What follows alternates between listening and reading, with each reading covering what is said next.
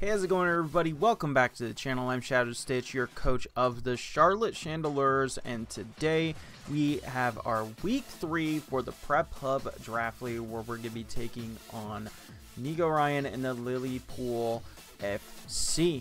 So yeah, so last week we did not do super well, and I was not really feeling some of the members on the team, most notably Enamorous. So as you can see, we actually made a few transactions. First up, we swapped out Enamorous for Iron Bundle. I know a lot of people think Bundle is a fraud. Of course, it has to, only go for Hydro Pump and stuff like that. But I am here to tell you, Bundle is amazing. I have drafted this Pokemon before. It is so fun to use, and it patches up a lot of problems that we had. For one, it still provides a really powerful, strong special attacker, but gives us some real speed. 136 is an amazing speed tier to have, and yeah, it's just overall a really good Pokemon. Has pivoting moves, can hit really hard, and hey, with Slowking on the board as well, with that chilly reception, we don't even have to really worry about Hydro Pump because we can spam Blizzard, and that's cool. So yeah, overall just a really fun Pokemon. I think it is a really cool Pokemon, and I am very happy to be able to swap that out. So however, we did have to give up an extra point for us to get Bundle, and that's why we had to drop Electrode and we picked up Banette. So Banette, obviously nowhere near as cool as getting Bundle, but it does serve a pretty neat role on the team being a ghost type. We do have a lot of hazards on the team. We have pretty much every hazard that we need other than like webs. So having a spin blocker is pretty cool, and Banette is pretty dang strong. Hits really hard with Poltergeist and Sucker Punch and stuff like that. So while it's not really as crazy of a Pokemon, it is pretty good. Pretty good and serves a decent role. But enough about all of that. Let's go ahead and take a peek over at Nico's team, and they got the Goldengo and the Deoxys defense, along with Pheasantipity, Snorlax, and Blastoise for a ton of bulk. Like, this team is so bulky, it's crazy good. But some great offense as well. Some really fast, strong threats in the Kilowattrel, and of course, my beloved Weavile. Lilligant can pose a setup threat, and there's no Sun on this team, so outside of some manual setup, it's pretty much going to be stuck to like Hustle, Victory Dance sets, possibly. And then, of course, Whiscash and Dragonair for some low-tier options, which is pretty neat. So let's go ahead, though. We did have to ramble a lot talking about some transactions, so let's finally get into the team that we're bringing this week. First up, we got our dedicated lead of Crocodile. We're running basically no bulk on the scene, just the way the speed tiers worked out.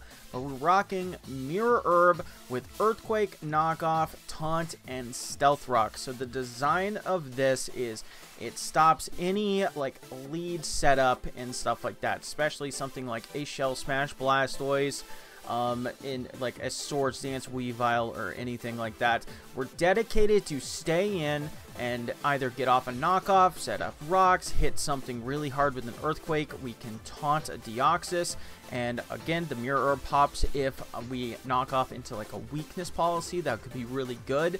And just in general, just be a really generally bulky, annoying kind of threat to damage a lot of things on the team. So not a ton on the team really wants to switch into the combination of Knockoff and Earthquake. We hit a ton of things super effectively, and of course, losing items is never good. Next up, we got a little bit of annoyance from the Whimsicott. Encore is really great to stop any silly setup from things that I can actually hit with Encore, like Snorlax, Blastoise, Pheasantipity, or maybe even like a Deoxys trying to go for Cosmic Power or something like that. So, of course, Weavile and Goldengo we can't hit with Encore, or Leech Seed in the case of Goldengo, but that's why we got Shadow Ball and Moonblast, because they do decent damage into those things. So if it's a really bulky, specially defensive Goldengo, Shadow Ball's kind of going to bounce off, but we don't really have any other option to deal with it. course, we got to cover those physically offensive threats, and that's why we got Skarmory. So Rocky Helmet, as per usual, is really good. Brave Bird is, of course, our great stab. Drill Run, actually, I didn't even know it got this move this generation, which is pretty cool. But that lets us hit Goldango and Pheasantipity for pretty dang good damage.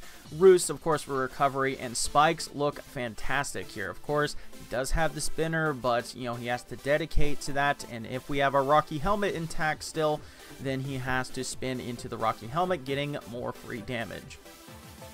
Big old Glow King has to make an appearance. As you always know, Psyshock is great to hit the Pheasantipity on its weaker defense, and Flamethrower is great for the Goldango. Toxic is pretty much there as a good dedicated option to be able to shut down a non-substitute Deoxys defense or a bulky Snorlax or anything like that if it's not running immunity.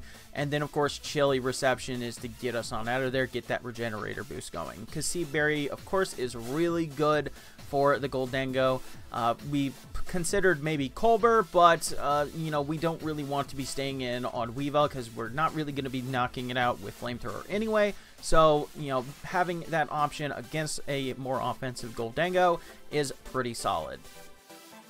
Of course, our little bundle of joy has to make an appearance, and Hydro Pump, Freeze Dry, Blizzard, Flip Turn with the heavy duty boots, and significant speed and special attack investment is what's on order this week. So yeah, we are just here to hit really hard, outspeed everything naturally on the entire team, and just be really good. So yeah, of course, he has some bulky offense and just some walling kind of Pokemon, but they can't really take repeated offenses from Bundle. And with Flip Turn, heavy duty boots, we can very safely just come in, fire up a hit, and then Flip Turn on out and get just even more free chip damage.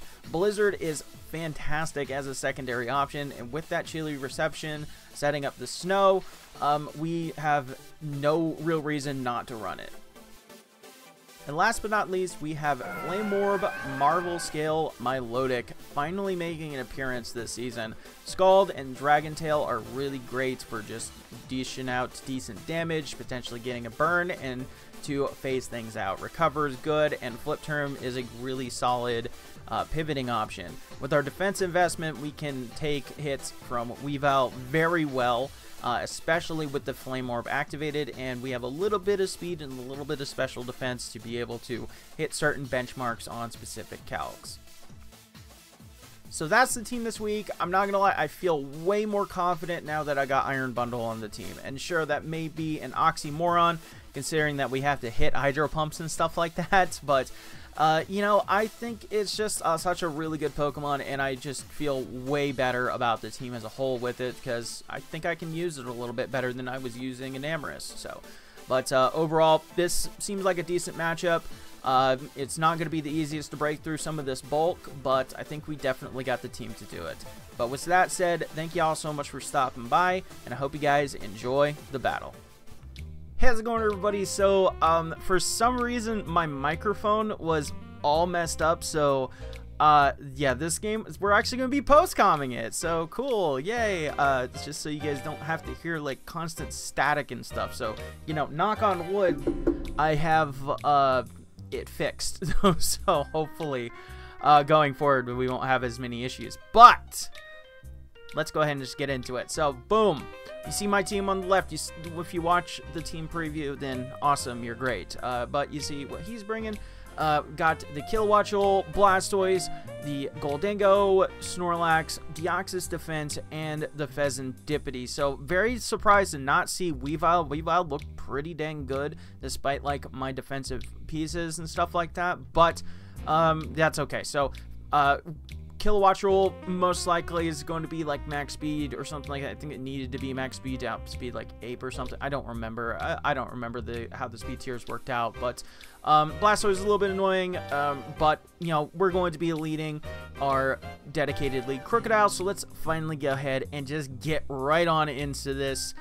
Starting things off, I think we're going to be getting close to it. So, but yeah, so Deoxys, I'm expecting potentially lead Deoxys defense here, try to get up some hazard and something like that. Maybe I could see Pheasantipity looks okay, I guess. Kilowattrel could be a pretty scary lead, potentially, but, you know, our ground typing definitely helps with that. But let's go ahead, just see what, you know, what they got bringing. So shout outs to Nico. So boom, Rebecca leads, and that is going to be the Blastoise, and we're leading off with Crocodile. So get the Intimidate down, just in case it is a physical Blastoise. That's pretty cool. I kind of expected maybe taunting, potentially to stop a Shell Smash turn 1, but I feel like knocking off here is really strong. Of course, I have the Mirror Herb, so if it is a Shell Smash Blastoise, then I'm good. I'm cooking. Rocks would be really nice to be able to set up here, be really good, but with the Blastoise right there, nothing to really deter it, you know, like a spin blocker or something from spinning, other than my Rocky Helmet on Scarm. I don't think that's really necessary, but we get to knock off, do a significant damage, and knock off a Rocky Helmet, which is actually really big. We see a Flip Turn come out, and, you know, does significant damage to Crocodile right here, which is pretty decent. So yeah, a lot of things could potentially come in here, but like I said in the team breakdown, Crook just does really well into a lot of things. We've already knocked off an important item. We can do some solid damage to a lot of other different things on this team, and we do get to see the Pheasantipity coming out. So, of course, Pheasantipity is naturally faster than us, but I'm willing to take that risk. So we do learn right here, he is faster, and takes out Crocodile with Moonblast. So it was a risk. I don't think it's a risk that I should have taken, but if I didn't, then if he was slower, like a more defensive set, for one, he probably wouldn't have killed me with the Moonblast, and two, I would have done significant damage. But Skarmory comes in here. I'm not really expecting this to do too much to me, so I'm just going to go ahead and set up a Spike as the Kilowattrel comes in. Now, this is the thing though, because my Crook is gone, it doesn't really have anything to stop the Kilowattrel going for a Volt Switch, but I do have a Slowking that can still take the hit pretty dang well. So yeah, definitely a little biting myself right now for not going into and keeping my Crocodile around just for the typing alone. But you know, nonetheless, we can take that Thunderbolt pretty well. I think we learned that he's modest off of that.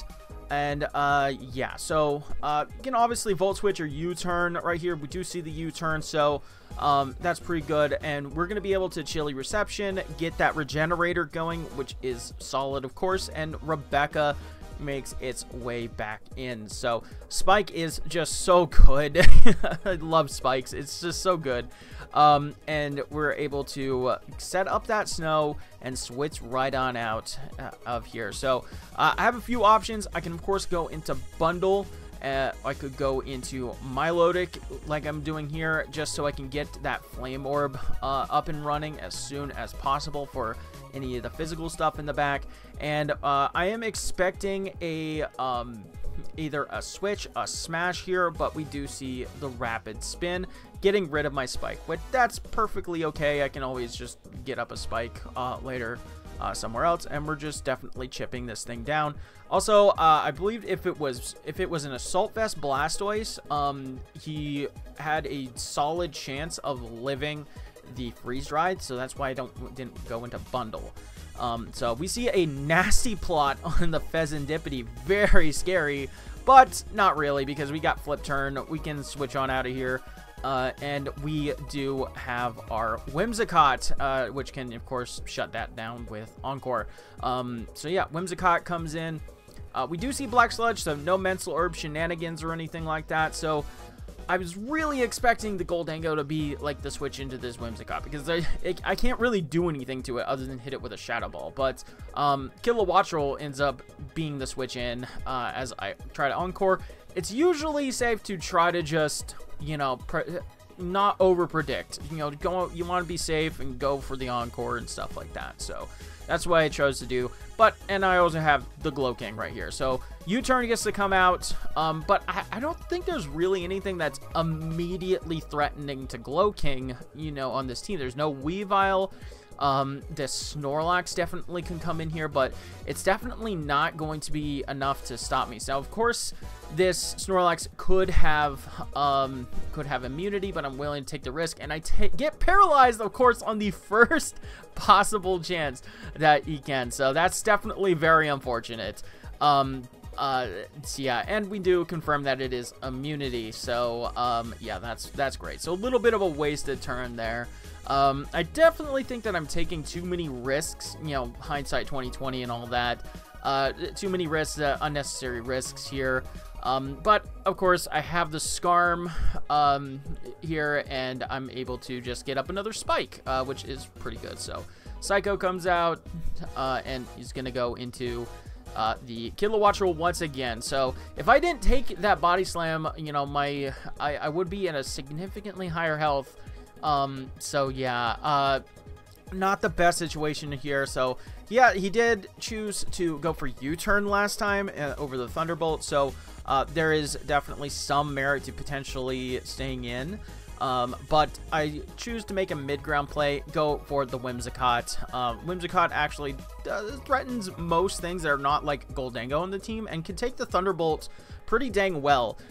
Where we have pretty significant special defense investment, we can encore it into Thunderbolt, which is pretty cool, and then start setting up Leech Seed on things. Again, though, I'm really expecting Goldango to be the switch in here, because, you know, Goldango just kind of shuts down Whimsicott and all it wants to really do, other than hit it with a weak Shadow Ball. So but yeah, the Pheasantipity chooses to come in here, though, takes a spike damage and the Encore. So now I know it can't really set up on me, which is definitely nice.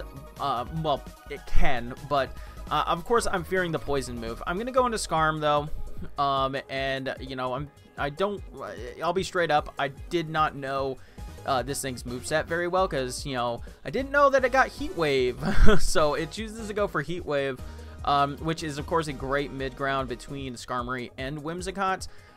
So yeah, I definitely should have looked into that a little bit more. Milotic was definitely a better, safer switch in right there, or even something like Glowking would have been really nice, though. But we're choosing to go into Milotic now, and that's fine for the most part. So we're gonna just take another Heat Wave. Now he's only locked into one move, so I don't really know what this thing's moveset is so far. It's Moonblast, Heat Wave. We know it's Black Sludge, Nasty Plot, and I don't know if the last move is a poison move. It could be something to hit Glowking. I'm kind of leaning more towards like Roost at this point, though. But we do see Rebecca coming in here, taking another spike hit, and we're able to go ahead and finally switch into the little bundle boy himself right now, and we can threaten heavily with Freeze Dry onto this. So Rebecca does have to, of course, take a switch out, and the Snorlax makes a switch back in. But look at that spike go, baby. And of course he's gonna take the Freeze Dry pretty well, but I can just flip turn on out, and look at that. You had to take a spike, you had to take the hit you were going for, and I get to flip turn. So like, it doesn't matter. It doesn't matter that, you know, my damage isn't doing that much. You're not gonna do anything. This is why Bundle's so good, y'all. Stop frauding on Bundle. But so Skarmory has to come in here, though. Of course, Skarmory is pretty low, so a Heat Crash is going to knock it out. But I do get a little bit of recovery right there, and just in case it was like trying to rest or something like that, you know, that would have obviously been a great switch in. But Whimsicott can come out here. I'm feeling pretty confident that Moonblast is going to be able to do decent damage to this thing, which is pretty good. But of course the Pheasantipity makes its reappearance, so I can't really do anything with this thing, but I need to start making plays. I'm definitely far behind. I've made some plays that just haven't really paid off, or we're just straight up just not good plays. So we're gonna pop a Leech Seed off onto this thing, though. It hasn't shown me a poison move, and my calc is telling me I can live a heat wave.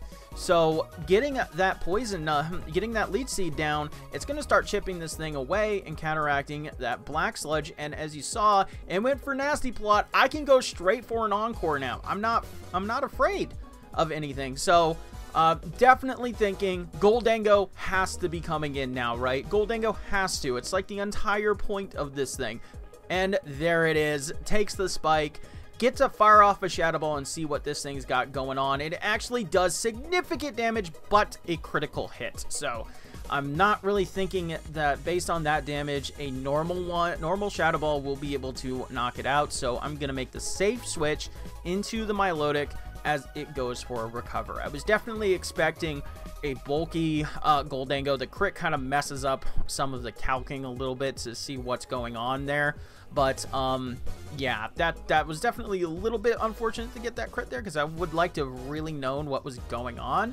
But that's okay. So we do know that's more of a bulky Goldango at least. So yeah, I don't really know what I was thinking really here. I'm not gonna lie, because I just flip turn and I go right back into thing. Why didn't I just stay in and Shadow Ball again if I was just gonna go right back into it? So, but we fire off a Shadow Ball. It actually does not too much, but it goes for a Shadow Ball again. So I'm expecting maybe it's trying to go for that, but it gets a Spadef drop. Honestly, probably didn't matter too much. I'm actually very fortunate that he didn't try to go for something else, like a Make It Rain. That would have been really bad, but you know, whatever. But choosing to switch out here, doesn't want to get its chip down even more.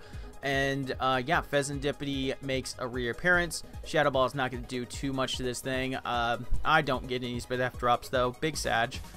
And now I'm fully expecting him to be going for some kind of offense right here. Doesn't want to be stuck into that. So Glow King is the switch in right here for sure.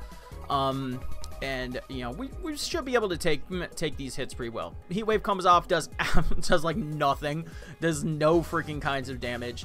And definitely expecting a switch of some kind. So I'm just gonna go ahead and Chili. Goes for a Dark Pulse, so now we know its entire moveset, which is pretty cool. So don't get flinched, which is fortunate, which is very nice. And now I have to go into the little bundle boy.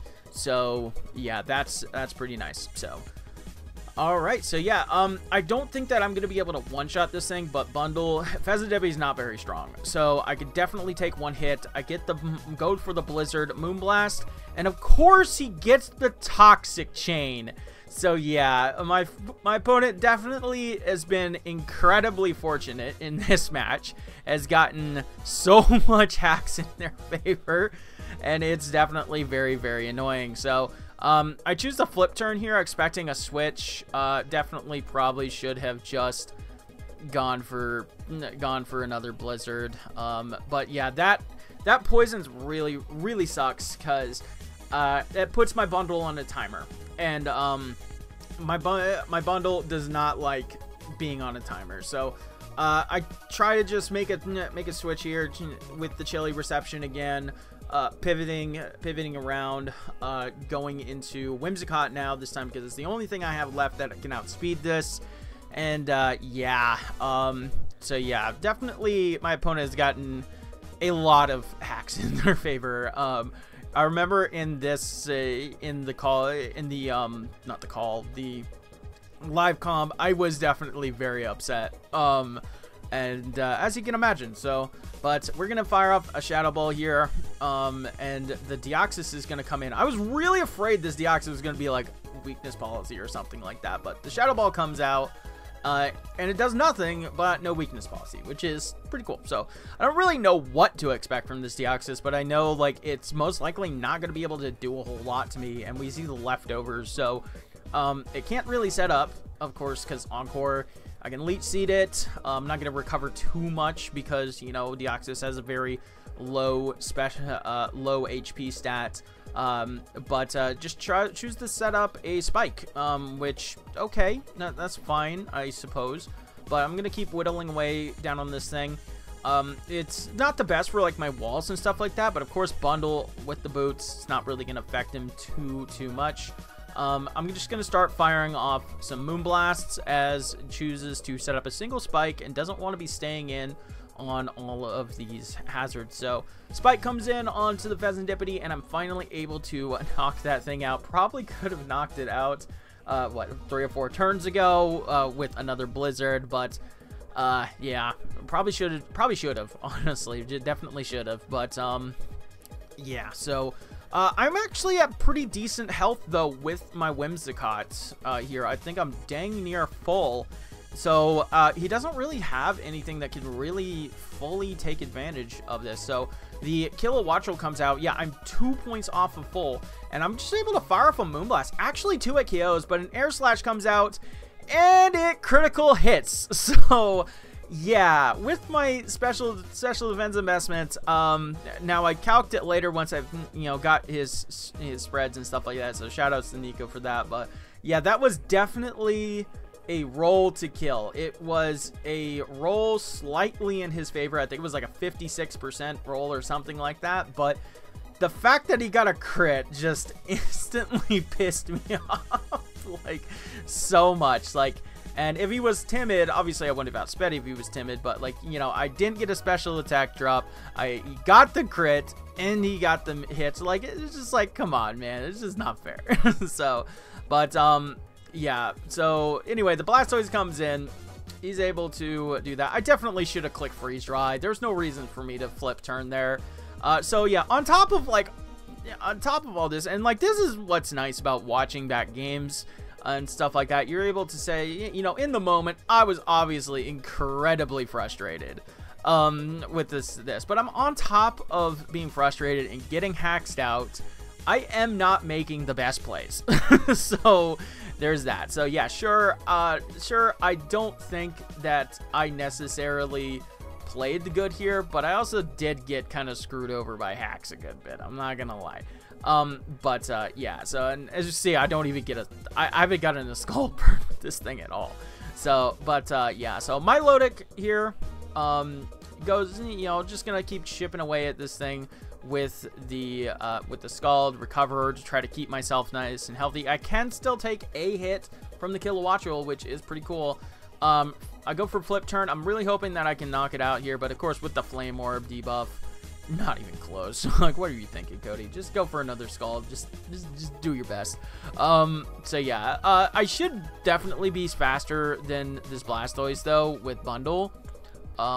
But of course, with Bundle on the timer with the poison is not the best situation. So yeah, I need to really preserve the health on my Bundle, and that's why just getting that damage just was so bad on Bundle. So I go into Glow King, so I can set up the snow one more time, so I can at least, when I bring in Bundle, I can try to just lock into the Blizzard, but unfortunately, because I'm pivoting in, I do have to take the poison damage and start that toxic timer. So yeah, I am able to go for the Blizzard, and he has Jet, so that even, you know, hurts my timer even more, which is fantastic. So yeah, yeah, it just goes to show you, the hacks in this game were just not it. So I can live one more tick of poison though, which is nice, as the Snorlax makes its way in. However, if I don't switch out now, I will die to the poison, so I'm definitely clicking that Flip Turn here. I do think that I'll be able to beat this with my Milotic. So yeah, definitely gonna go ahead and swap into that. Pretty much anything that he goes for should be perfectly fine. You know, despite that Earthquake comes out, does nothing because Milo is a beast. And I'm able just to, you know, recover up a little bit. I'll eventually be able to finish this thing off with a Scald. But I just go straight for the Scald. So, yeah, not too terrible in this situation. So, of course, this brings in the Kilowattrel pretty safely. Not gonna lie. But, you know, it is what it is. So, what you gonna do, right? So, yeah, overall, yeah, I definitely think that my opponent got very lucky this game, and you know, in a way, I don't feel like I necessarily lost to my opponent. Because, spoiler alert, I end up losing this game. Who would have thought? But I definitely feel like I definitely could have made better plays, and watching back this game definitely, you know, helped show me that, obviously. She goes for the air slash, gets another crit, by the way. That one kind of mattered, actually. You know, having more health on Glow King would have been really good. I don't think it would have changed the outcome of the game, but, you know, would have been nice. But Bundle can come in, and, you know, of course, I have to take that poison tick because I'm bringing it in this way. And I just say, screw it, we're hitting a Hydro Pump. Because he's going to come in, either leave this thing in, it's going to die to the pump, or he's going to switch out the Goldango, and there. So, yeah, yeah, honestly, I honestly think if I didn't get poisoned, I think I was good. I don't think that I think I was good. Because there was nothing that he had that could outspeed it. I could constantly just keep hitting moves with Bundle on switches and then flip turning out. There was nothing he could do to stop that. So, yeah. Shadow Ball comes off because Sea Berry actually pops, which is great. So, I'm able to actually finish off this Goldango with a Flamethrower, which is cool. So, at least it is down to a 1-0. I have no recovery, like slack off or anything like that. This thing is going to come in. He can finish me off with pretty much anything, and chooses to go for Psycho Boost, which is pretty cool. You know, I'll get to see that animation. That's cool animation. But, yeah, I'm obviously very frustrated about that game. I'm definitely very frustrated about the game. I think that I prepped really well. I'm not gonna lie, but I felt like I didn't lose to my opponent. I felt like I lost to the game.